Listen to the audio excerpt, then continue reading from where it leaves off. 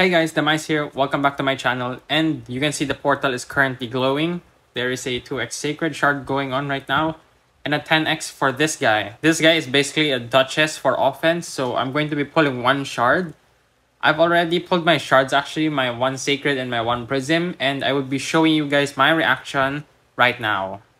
2x sacreds. We are going to be pulling one shard. Hopefully we actually get something good. So let's see. Oh my god, it's actually a legendary. And it's Cupidus. This guy's gonna be a huge game changer for my nuker. And Hydra, I think. Here, honestly, I'm really going for any of the legendaries. But if it's an epics, it has to be a Crodan or maybe an Ugo.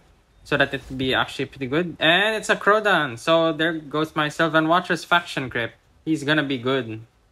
So you can see I pulled an extreme game changer for my Sylvan Watcher's faction wars. I wanted Armands or any of the other Legos, but this guy is going to be very, very useful for this faction, so I do enjoy the pull there. He's going to be really, really useful for this faction, and that's about it. But for the massive pull I got, look at this.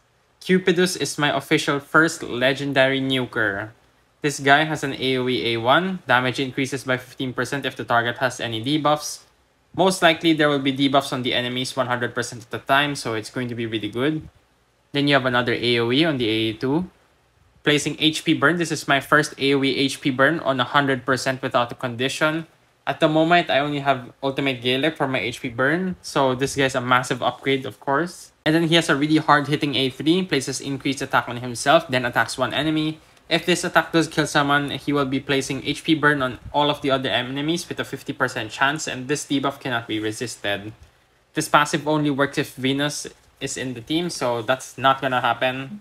But you can see, actually, even for the Sacred Order, the epics I have here are all garbage except for Deacon, Shamail, and Lodric. So I think I'm going to be using those three, and then Cupidus, and then maybe someone else. I'm not sure who the fifth member is gonna be yet.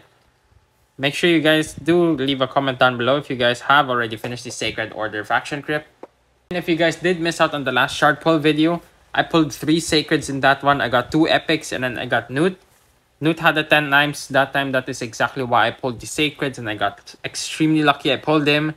And then the next shard, which is pulled in this video, gave me my amazing Cupidus, which is down here. It does look like I need to be using my Lego books finally. I have Cupidus, I have Newt, and I have Freya waiting here as well. So I have 3 Legos to book. And I'm going to be draining all my resources here, so you can see. I only have 36 Lego books, so there goes all the books on those 3 champions.